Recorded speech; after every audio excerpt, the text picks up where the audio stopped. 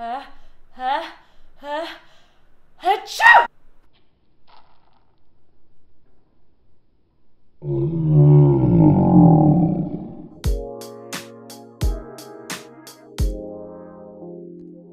You've got astronomy and physics, botany and ecology, zoology, geology, chemistry and biology. Wanna understand the world and all that it is? Then sit back and kick it with this list of Science Whiz.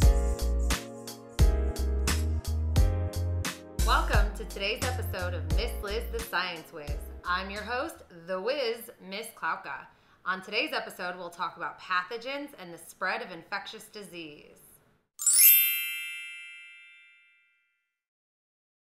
A pathogen is a microorganism that can cause diseases like bacteria, fungi, parasites, or viruses.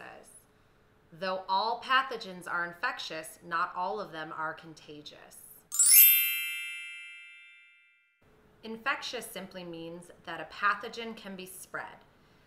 They are often spread by food and water, contaminated surfaces like a railing or a door handle, or a vector, which are things like plants and animals. In order for a pathogen to be contagious, it must be able to spread from person to person. This can be through water droplets like a cough or a sneeze, or sometimes even airborne, meaning they can simply live in the air, though this does not apply to many. Even though all pathogens cause disease, viruses are often the culprit of widespread disease outbreak. This is because they vary greatly from all other pathogens. Viruses are non-living agents that infect host cells and contain their own DNA. Unlike other pathogens, a virus needs a host cell in order to reproduce and spread. Since pathogens can be spread in so many ways, the best way to combat them is simply by washing your hands. To show why that is so valuable, try these at-home experiments. For your first experiment, all you'll need is a cup of water, pepper, dish soap, and a small plate. The first thing you'll do is take your water and pour it on the surface of the plate. You want to make sure the water covers the entire plate and that it's not too deep. Next, you'll take your pepper and you're going to sprinkle a good layer of pepper on the top of the water. The pepper in this case is going to represent our virus or our pathogen.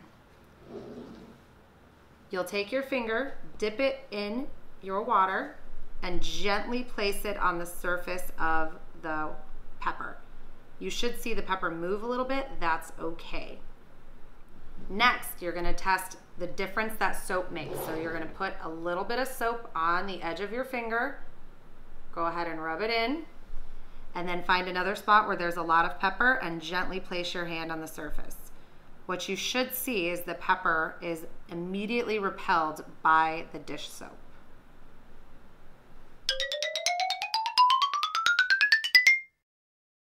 For this experiment, you'll need a sink, a ballpoint pen, some soap, and some hand sanitizer. So the first thing you're going to do with your ballpoint pen is you're going to write a word on your hands. I'm going to write the word germs. Next, you're going to turn on the sink and wash your hands with water for 20 seconds.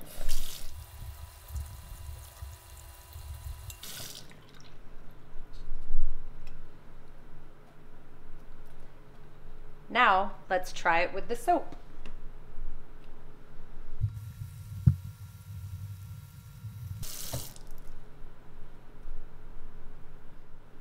Now let's try the same thing, but with hand sanitizer.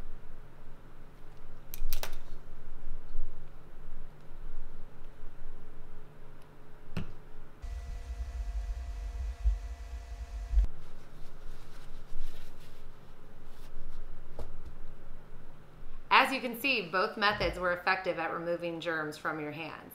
While hand sanitizer worked, simple soap and water for 20 seconds is still your best bet.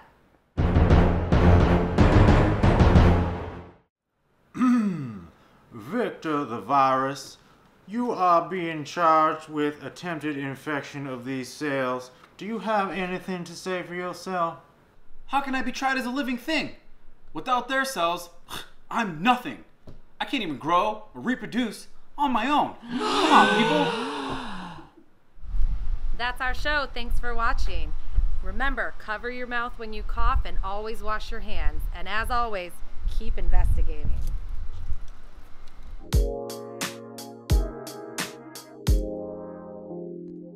You've got astronomy and physics, botany and ecology, zoology, geology, chemistry, and biology. Want to understand the world and all that it is?